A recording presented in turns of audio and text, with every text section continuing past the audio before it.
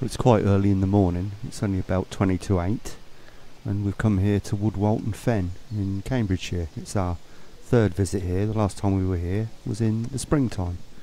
There's a few fishermen out and about already, and actually looking down into the dike there, there's quite a few fish visible. I'm not an expert on fish, and it's not a fantastic view, but I think that they're roach. When I got home, I had a quick look in a wildlife book, and they were certainly that shape, but I'm not sure. Also on view in the water are these yellow water lilies. There's lots of those around. Apparently these have the biggest leaves of any European water lily. We're just going to carry on down the path. As I said, it's our third visit here. The last time we were here it was a lovely spring day, and now it's a lovely late summer day. So let's see what we can see. A few wildflowers, hedge bindweed, and also purple loosestrife around. I'll go and check out the hides now. And just as we were about to enter one of the hides, just saw this small common frog which hopped in front of us and then disappeared into the undergrowth.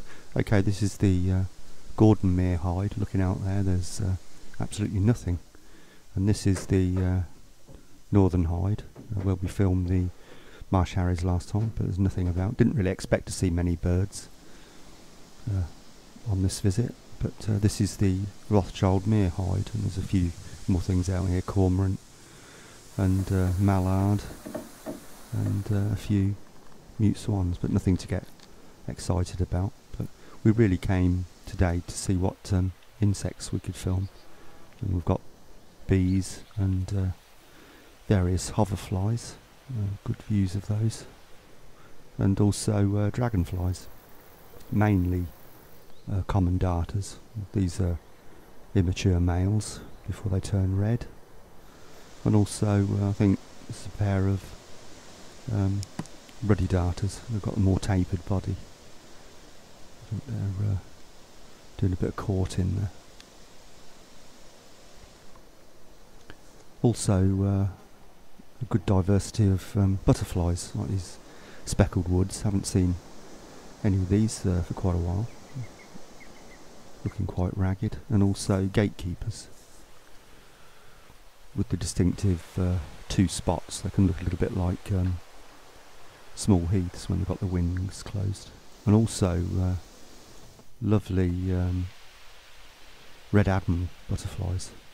I haven't seen many of these this year, but there's quite a few here. Also a small tortoise shell, and this pristine peacock butterfly, quite a few of those around. And also green vein white. I think that's the first one of these I've seen this year. And also a brief glimpse of brimstone. Like I say, it's a really nice reserve. If you haven't been here, it's well worth coming, but I'd recommend coming in spring and summer.